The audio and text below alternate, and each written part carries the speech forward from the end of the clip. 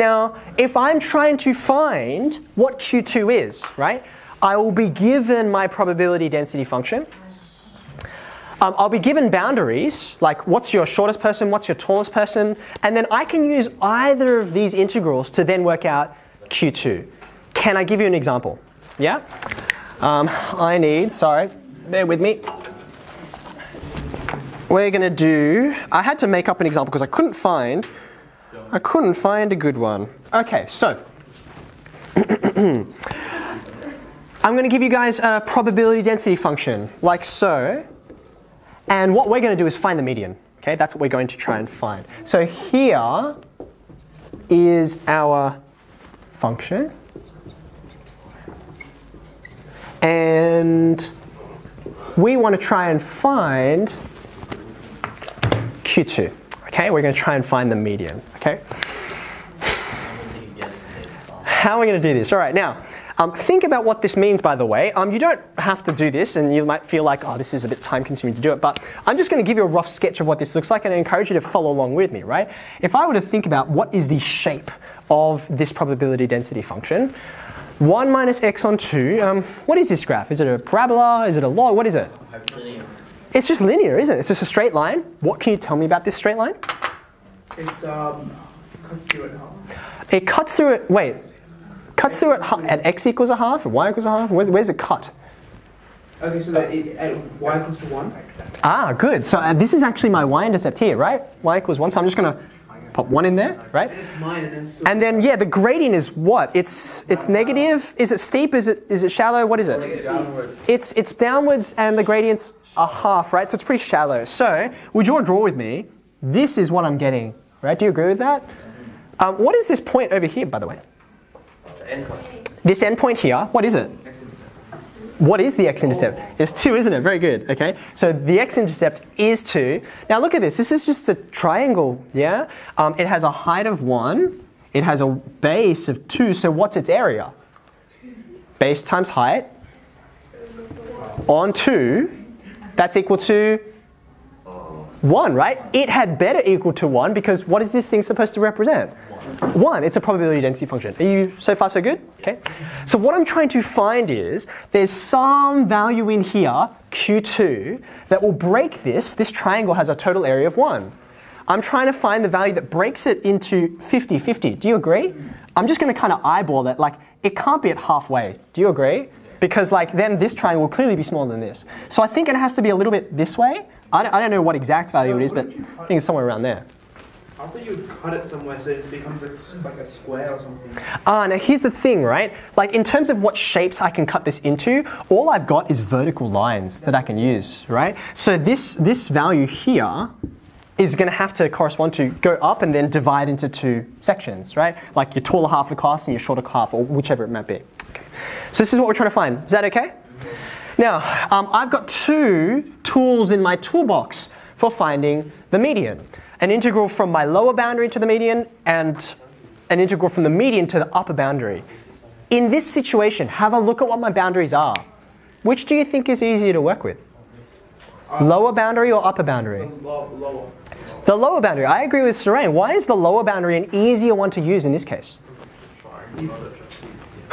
It's a triangle, not a trapezium. That is true. Have a think about the values that have given us that triangle. Dashani, what are you seeing? The lower boundary is 0. See that? I love integrating and substituting 0 in because a lot of the time my terms just disappear. So it's just easier working for me.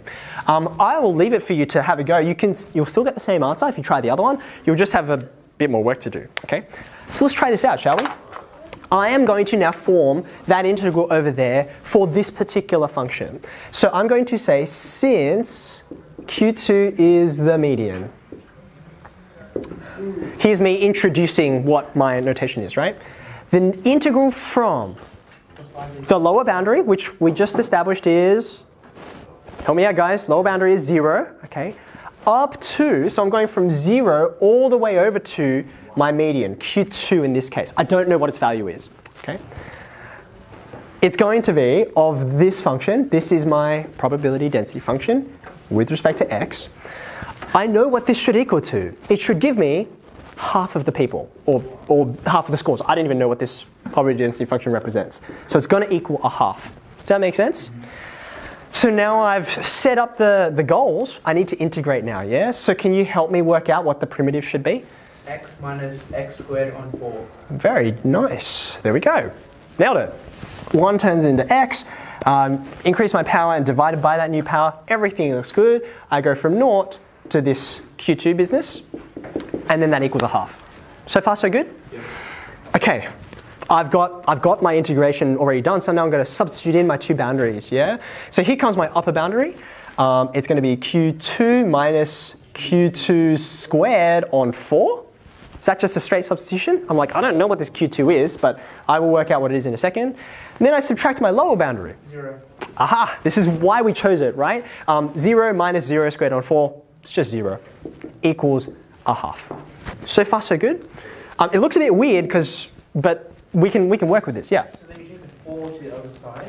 Okay, so yeah, I've got fractions here that I want to deal with, right? Now, the easiest way that I think of to deal with fractions is to multiply everything, left and right hand side, by some constant that will get rid of all the fractions in one hit. What's the smallest number I can choose? 2. If I multiply by 2, I'll get rid of this fraction, but I won't get rid of this one, will I? Like, it'll still be Q2 squared on 2. So I should multiply by 4, right? And you would choose whatever number based on what terms you have here. If I multiply through by 4, I get 4Q2 minus what? Q2 squared, median squared, equals what on the right-hand side? Think, what did I multiply everything by? So you get 4 on 2, so just 2. I got 4 on 2, which is 2. Fantastic. Okay, now this is a bit weird and awkward. This is a quadratic though, and I know how to deal with quadratics. They could be quadratics in x, or t, or u, or in this case, the median. Okay? So what am I going to do? Well, I'm going to try and get everything on one side. Is that okay? That seems like a usual tactic that I use. I will add Q2 squared, median squared. I'll subtract 4 lots of the median, and then there's that plus 2 that was hanging around there in the beginning. Have a look at this. What's this thing equal to? How do I solve this quadratic? 2 minus 2. Can I factorize it? No. I'm searching for a pair of numbers. It adds to -4, multiplies to 2. The only whole numbers I know that multiply to 2 are 1 and 2, right? What if I take out 2 from the whole thing? Okay, so stop for a second. I've got a bunch of different ways to handle quadratics, right? I tried to factorize. I don't know about you, but no numbers are leaping to my head. So then what do I do instead of factorizing when I can't factorize? You can complete the square, or we can automate that process by doing the quadratic formula, right? I was hoping you Now, I know you're like, oh, I didn't want to do that. Okay, but I don't know how else. So let's give this a go. Come on, help me out, guys. All right, shh. Stay with me. We can work this out. Like the quadratic formula. I know we haven't done it for a while, but we actually got pretty good at it, right? So I'm going to start it over here because I'm going to need more work, right? Q2 equals 1. minus b, which in this case, what is b? Look carefully. What's minus b? Minus 4. B is -4, right? So minus -4 is 4. Do you agree with that? There's minus b. Plus or minus the square root of b squared, which in this case is 16, because that's -4 squared. Take away 4ac. What's ac in this case? 1 times 2, right? So that's 2. All divided by 2a, which in this case is just 2. So then you get half. Okay, stay with me. We can do this, okay? What comes in underneath the square root sign? 8. It's 16 minus 8, which is 8. All on 2. I can go one better than this. There's a square number I can pull out of this, right? What's the biggest square you can factorize out of that? 4. The biggest square number I can pull out is 4, so I'm going to pull out square root of 4, which you guys all know is 2. So I'm getting this on 2. And now I've got a common denominator on the top and the bottom, namely 2. So what happens when I divide through? Ishan? I have a question, sir. Oh yeah, sure, go ahead. Can we factorize the top by 2 and then cancel the... You absolutely can. So let's factorize the top by 2. That leaves me with what on the top? 2 plus or minus root. Careful. That's the 2 we factorized out. So it's still a root 2 that's left. Is that okay? That's divided by 2. Cancel, cancel. Now I have answers. Now, hold on a second. You get 2 answers. I got 2 answers because I got a quadratic, right? That's kind of, fair enough. But I'm not supposed to have 2 medians, right? Like that's the thing I'm trying to work out. So hopefully I can reason my way through showing that one of these values is no good. Have a think. You've got all the information on the board. Start back here. Also, yeah. One of these doesn't work, but which one is it? Minus. You can't have a minus. Can't have a minus? Like there's this guy, and then there's this guy. What are you, hold on, one at a time. Ishan, what are you thinking? So when you put 2 plus root 2, you get 3.4, which is out of our domain. 3.4 is outside of our domain, which of course it should be because you're like, wait a second, after 2, this probability density function, it just burrows into the ground. You're not allowed to do that, right? And that's why the domain restriction was there. So even though we're so used to saying, oh, negatives, get rid of those guys, right? In fact, the negative is the one that works. It's the positive that goes outside the domain of our probability density function. Are you with me? Okay. So how do I capture that, right? I'm going to say but I have a restriction on x, right? I had it from the first line of my question, right? Therefore, x can't possibly be 2 plus root 2.